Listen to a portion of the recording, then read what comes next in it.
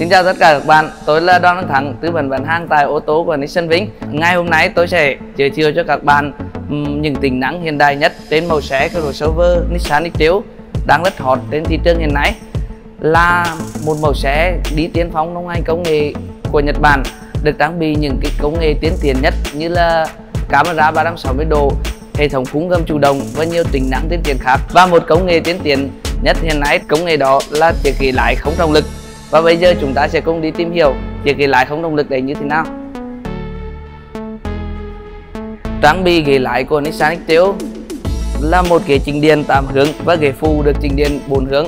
lấy cảm hứng từ cơ quan vũ trụ của NASA. Cơ quan hàng không Mỹ NASA đã nghiên cứu trong một môi trường không trọng lực, những phi hành gia đã có một tư thế rất thoải mái, và Nissan đã lấy ý tưởng đó để đưa những hành khách trải nghiệm trên những cung đường dài để có một cái tư thế thoải mái nhất và có được cảm giác lái tốt nhất, trải nghiệm cùng với chiếc xe của mình. Và bây giờ chúng ta cùng đi vào chi tiết của chiếc ghế không trọng lực này. Chiếc ghế lái của Nissan X-Trail được thiết kế 8 hướng ở ghế lái và 4 hướng ở ghế phụ hai bên.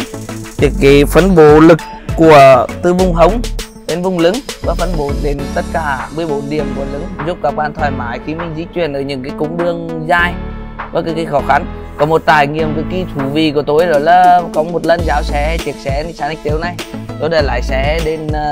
Quảng Ninh, từ thành phố Vinh đi Quảng Ninh, thì tổng chiều dài đó là đến 400 cây, và tôi lái từ buổi sáng và đến khoảng tầm gần 2 giờ chiều tôi đã đến, và không bao giờ tôi thấy có mệt mỏi hoặc là khó chịu từ chiếc ghế của Nissan. Và bây giờ chúng ta sẽ cùng trải nghiệm cái chiếc ghế lái của Nissan này.